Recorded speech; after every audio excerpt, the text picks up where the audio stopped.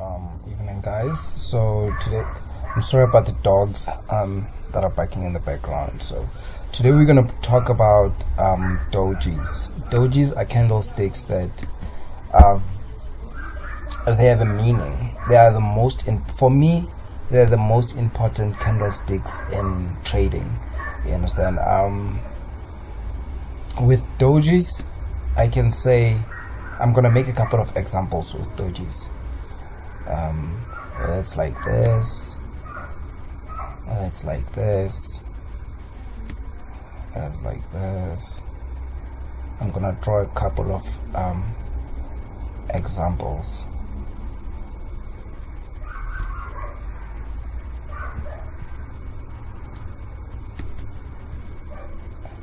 So okay, let me fix this first and make it straight.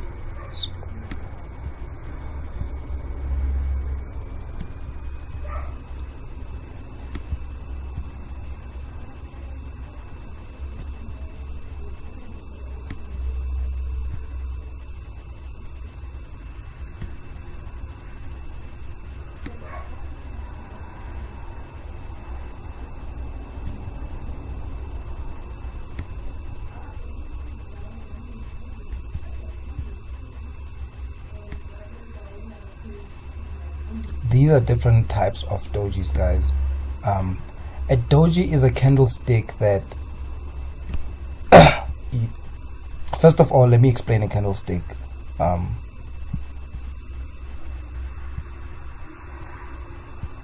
me do this first. This is a candlestick, right? I'm not gonna say it's bearish or bullish or whatever, but with a candlestick traces time. It shows you if you're in the 1 minute time frame, that means every candlestick takes 1 minute to complete.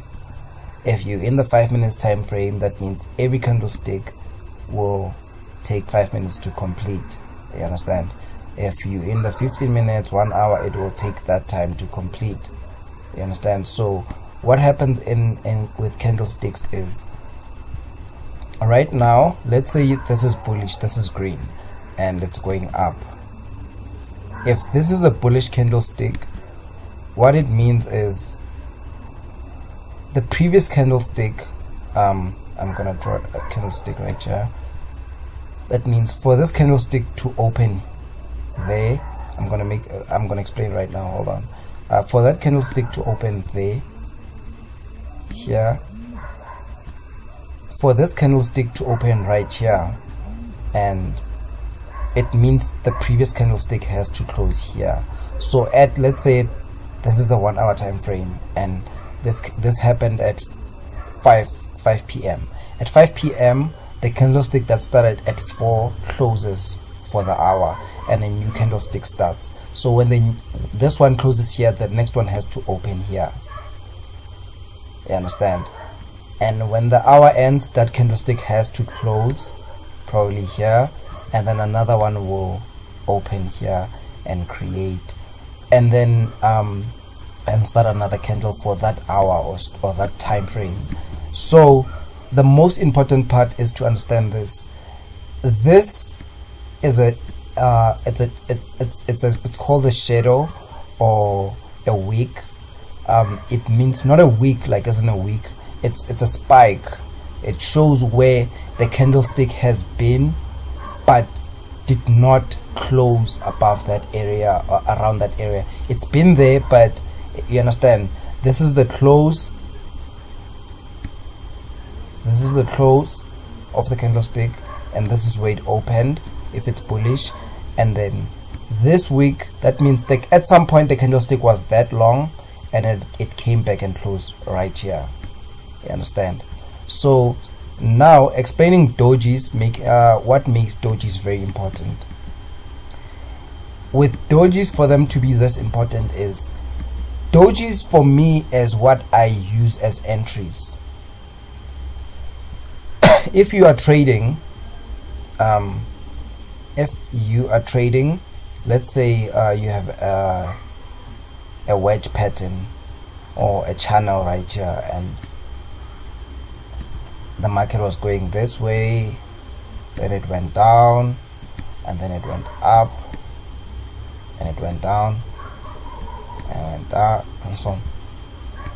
These areas here where you enter here, oh, you understand, so these areas, that's where you find your entries, right? So for you to enter, you have to have a doji, which is a candlestick like this. Why? Reason being, if the market gets to a trend line, I'm gonna make a very simple example. If a market gets to a trend line, let's exclude these candlesticks right here. Forget about these for now. Focus on this one. So if you have the market right now, I'll just do it like this. If you have a trend line right now and there's a candlestick against that trend line right now, let me do it with a different color. Let's say the market is this is a candlestick. Let me use red or green, and then you have a candlestick rising, and this candlestick gets out of the trend line and turns around here and then comes back and closes here. After this, you will have, because the candlestick went all the way up and then came back down, you will have this. Since the candle came all the way up there, so you will have this against the trend line. This is your sign to sell. This is your signal. You understand? Because it means the candlestick went all the way up here and then spiked all the way down before that time, and then that means it got rejected, so it closed below the trend line. If it closes below the trend line, this means now you have a rejection. All these candlesticks that I drew here, these type of candlesticks, all of them, they represent rejection. It means if you have a trend line around here like this, and all of these candles, they represent rejection. The market is struggling to go above that area. If it's upside down, then the market is struggling to go below that area. You understand? Therefore, you as a trader have to find your entry around this area. So now I'm gonna go to the chart. I'm gonna use USD CAD. Some candlesticks are not exactly like this, but you must look at the candlesticks that are around the entries. You know, let me do this from here. I'm gonna draw a trend line all the way from here to here. People always ask me this question about how do you know if you should enter or not, and I think that's where people struggle the most. So now let's look at these areas. I'm gonna focus on these areas. Look at this candlestick right here. Look at these candlesticks around this area. These candlesticks. You see all those candlesticks are busy spiking against the trend line, and then they fail to break. You understand? Let's look at these candlesticks on the other side, like on the lower side. Let's focus. Oh, sorry, I drew the trend line wrong, so I have to fix it. Something like this, yes. So now you can see there's a rejection here, but let's focus on this one. Look what happened when the market got here. It spiked all the way down, it went all the way down, and then came back to close above that trend line. Then it went, played around, then spiked again and closed above the trend. That's your sign that you should sell. Let's look at what happened here. Here was a sign that you should sell. It spiked, went all the way up, and then after it spiked through the trend line, it went all the way up and then closed below a couple of times and gave people the sign that you should sell. So if you're a seller and you place your trade right here and you say sell, where does your stop loss go? It goes above that shadow, like that's your stop loss. And where's your take profit? the other side. Your take profit is all the way down here. So now if you trading, you'll be risking, look at the number in between, those are the pips. You'll be risking somewhere around, you'll be making about 10,000 plus pips or 12,000 and risking these small pips. And I also look at this is the daily time frame, so I also look at entry on the 15 minutes time frame so that my stop loss can be even smaller. You know, I don't place big stop losses.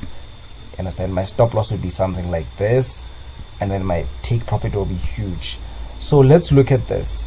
Let's say right now you're a trader and the market obviously gave you a sign, okay, this is a rejection and now you should be selling. But let's look at this candlestick. Let's say you're waiting to see what's going to happen, and then the market gives you this candlestick, and it closes here. That's a sign that the trend is, the cycle is over. It's not going to go back and close below the trend line, or it's over. From now you're looking for a buy. So since the market is here right now on USD CAD, what do you see? What I see is this. You draw a trend line from here to here, and you can see you have a rejection here. You have a rejection, which is a second response, and then you have another rejection here, and then you will have another rejection probably somewhere here. So now what are you going to do? You're going to wait for the market to react to that, and then on the lower side you have this. So now this is also a channel. So what's going to happen now? The market is going to come all the way up here, and you're going to watch if the candle closes, if it spikes and then comes back and closes below. That's your entry. You understand? That's your entry, and your take profit would be somewhere here. You understand? And it would be great if you find another entry here. Another way to find the entry here is if you draw a trend line from here and through here, you can see that this is a second response and this would be a third response. So meaning this would probably come all the way here, and now you'll be trading this because you can see, if you put a trend line here, you can see that this area is the structure here. I mean, there's going to be a third response from this. You understand? And it's also responding to the higher time frame, the daily. You understand? So now what you're going to do as a trader is you would sell this USD CAD, and after selling, wait for it to come all the way down here and catch this 3,100 pips, and after that you will buy it again and see what happens. You can have your take profit here, or wait to see what happens when it gets there. If it gets here and it goes above, then what's gonna happen? If you wait, if it goes up and closes below, you close that trade. But if it goes above, what's gonna happen is this, obviously, and then now it's gonna come back and find support and bounce, and then you can set your take profit higher. You understand? You can set your take profit higher. That's it. It's that simple, guys. Like, it's that simple. You can set your take profit all the way up here because of this structure, and you can set your take profit all the way up here if you want to. You understand? Depending on what you want, but it's gonna take forever to get there, so you can set a different take profit. So yeah, if you have any questions about candlesticks or anything, you can feel free to ask me, guys. I gave you an opportunity to ask as many questions as you could, but not a lot of people asked, so I hope you answered.